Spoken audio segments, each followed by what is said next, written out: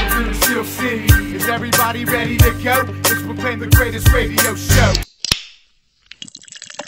Welcome, fans, to another exciting episode of The Spread. I'm your host, Jim Sella, in studio with JDash. Big Easy and JK47 are being little bitches. Didn't come to work today. But we're going to talk about some Buccos. They handed Mets pitcher Matt Harvey the worst outing of his career. I called it on the segment. I think it was extra bases. Ridiculous. Matt Harvey's garbage, dude. The Buccos just eat Harvey bars for breakfast. That's exactly what you said. I mean, come on. 47 and I said we think Matt Harvey's going to shut him down, but I'll tell you what, Boom. the Bucs offense is breaking out right now. Well, we'll see. Well, look, Matt Harvey did not allow a run in his previous 16 innings, and he became the 5th pitcher in team history to allow 0 runs with 9 Ks in consecutive starts. So this guy was on his game coming into this game, and they straight blew him up. They won this game 8-2. He only lasted 4 innings, allowed 6 hits, 7 earned runs, 2 walks, 4 Ks, and 2 big jacks. I'm going to venture to guess that Harvey figured, I'm playing the Pirates. They're not that good. I'm going to go do a bunch of yay and get hammered drunk the night before. So he kind of stumbled into this game, hungover. I think I seen him puking in the dugout a few times. I don't know. He didn't really seem on it. But the Buccos, they definitely took advantage of it. They thumped them pretty good. They got a series that they needed. And this could be the catalyst to a great second 3/4 of the league, I guess, or of the season, you mean? Yes. Of the season, yeah, because the first quarter, not terrible, but not great. They need to turn it on, and this could do it. Yeah, and they turned it on in a big way in this whole series. They outscored the Mets 21-4. That's what I like to see. Consistency in scoring through the whole series. Consistency of domination is what you want to see. That was nice. You're not going to get double-digit strikeout performances by our top 3 every game. I'm happy to see the bats go, and I know that Cole and Burnett and Liriano are going to give you a chance to win every one of those games almost every time those guys go out. Our bats have been the one who've been falling asleep this year and just not getting it done, especially with runners in scoring position. And it's nice to see, you know, in the 3rd game, Kutch had a 2-run homer, Marte had a 3-run homer. That's guys coming through in the clutch, and that's what we need. We need these guys to wake up, realize they're good, stop thinking too hard, and just play baseball and win like they did. Well, Kutch is breaking out in a huge way. In this game, he hit a 2-run homer in the 1st inning with Harrison on base. Alvarez homered in the 2nd inning and had an RBI double in the 4th inning, scoring Gung. So they were putting runs on Harvey early, and he loaded the bases in the same inning, and even A.J. Burnett got into the action, hit a sac fly, giving the Bucs a 5-1 lead at that point. Kutch was named NL Player of the Week just, today or yesterday or something like that? Co-Player of the Week with Ryan Braun. Yeah, well, Ryan Braun's breaking out he's a as cheater, well. so he shouldn't even get anything. But still, in the 4th inning, it wasn't even over at that point. Harrison doubled home Polanco and Cervelli to make it 7-1 at that point. Harvey did end up finishing that inning, but he wouldn't even come back out for the 5th. There wasn't enough Gatorade in the world that could get him back out there. I mean, he had some more pitches left to throw, but there's no way you want to bring him back out after 7 earned runs in 4 innings. You think the Buccos had some of them real nice Southside prostitutes sent to his room the night before to keep him up all night? That'd be a good strategy, huh? Hey, man, you want these hot biatches? Stay up all night, blow yay? You're going to be garbage the next day.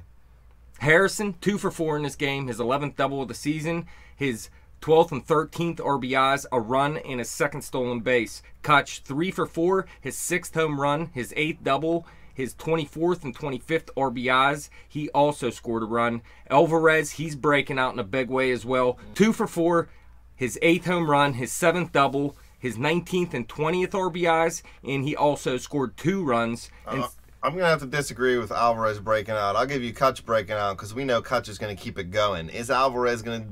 Breaking out means you're going to keep it going. Well, Alvarez is streaky. He's what I'm saying, he's going to have He's going to have a good week or two, but he's not going to have a great season. He's not going to keep this up.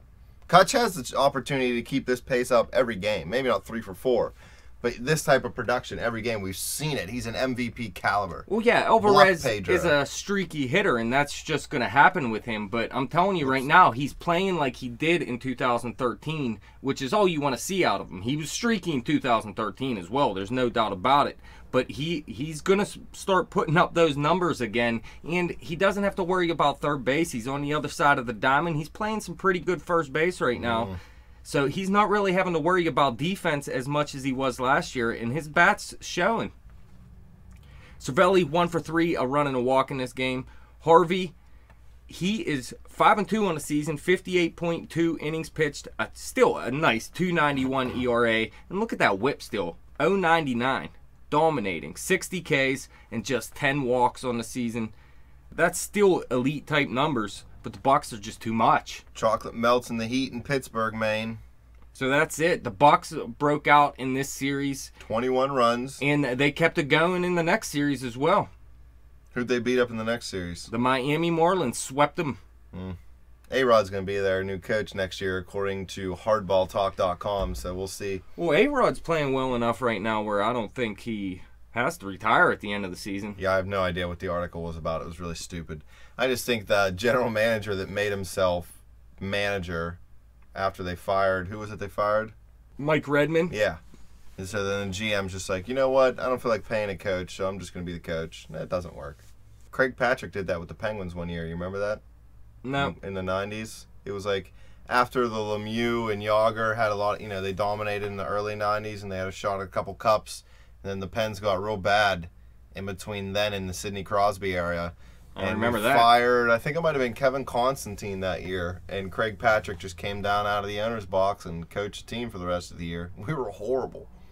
Well, this offense isn't horrible right now. Everyone is playing good outside of Gregory Polanco right now. And we're actually going to do a segment on him. Maybe not tonight, probably this weekend. And we're going to talk about, is he really as bad as people were saying? I say no. I think you say no. I say no. He's one of the few guys I'm going to give some slack to because he's doesn't even have a full season under his belt. You can't hate on a dude who's not even played a full MLB season. He's not going to carry the team, people. He's a role player on a team that has the opportunity to make the playoffs. Kutch, Marte, the pitchers, Harrison, Pedro, freaking, what's his name at second base? Walker. I mean, these are the guys that are supposed to carry the team. Deal. All Polanco has to do is be calm and just play. Just play baseball, young man. You got it. He's got the skills to do it. He's just struggling a little. Buccos, elite offense. Wrap it up, dude. Well, thank you, Dash, for coming in studio and making me talk about the Pirates. Thank you, fans, for listening. You guys can follow us on Twitter at bet_the_spread. You can follow me on Twitter at betjimtowin. You can check out our website at thespreadnews.simplesite.com. You can like our Facebook page and subscribe to that YouTube channel.